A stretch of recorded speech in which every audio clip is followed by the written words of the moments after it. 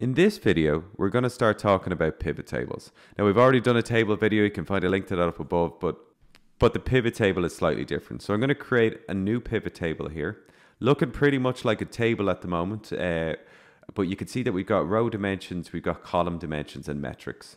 So I'm going to add a few row dimensions in here. And at the moment, this is looking quite similar to how a table would look when I add additional row dimensions. But the big difference with pivot tables is I have this expand and collapse button underneath.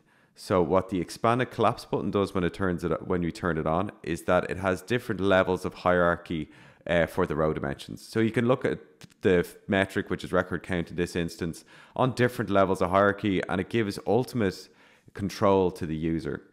I'm going to change this into sales and dollars. Another useful thing about pivot tables is that you can default to a level. So I've just defaulted into my county there, and I can set that as my default. In the styling, what we can do, I'm just going to change the numbers into compact here, because when I bring in my row dimension, there's going to be a lot of numbers in here, is that you can highlight your selection. So essentially what this does is it tells the user, I'm looking at this figure, this is what it pertains to in city and country. And really useful later on when we get to column and row dimensions and lots of levels of hierarchy, you can see exactly what that figure is.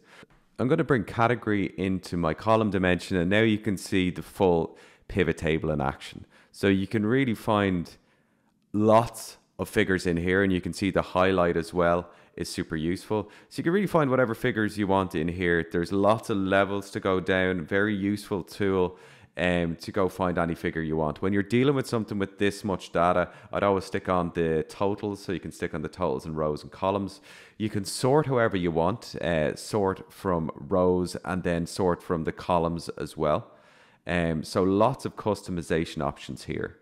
Once we're dealing with this many figures, we're going to be dealing with missing values. And what we can do with the styling in Data Studio is that we can designate what we want the missing data to show at. So now it's showing as a dash, we could have it showing as null, we could have it showing as no data, or we could have it showing as blank. If I wanted to take this data and analyze in Excel, I'd normally change to zeros here. So then all my sums would work and I wouldn't have to change formatting and all that sort of stuff. So I'm going to set all these decimal places to 0 just so we can see this a little bit better. And what I'm going to do now is show you what I use pivot tables for, which is creating other visualizations or tables underneath, selecting a figure and being able to see what makes up that figure in another dimension. So I have my vendor names underneath. I can select a single metric in here from any dimension and see what makes up that figure in vendor. So Canadian Whiskies and Walcott Scott, that's what makes it up. We can take this down. We can show this from whatever level we want. If we want to see it from the city, we can see that in the list below. So super useful. So that was our video on pivot tables, really just an addition to the tables video.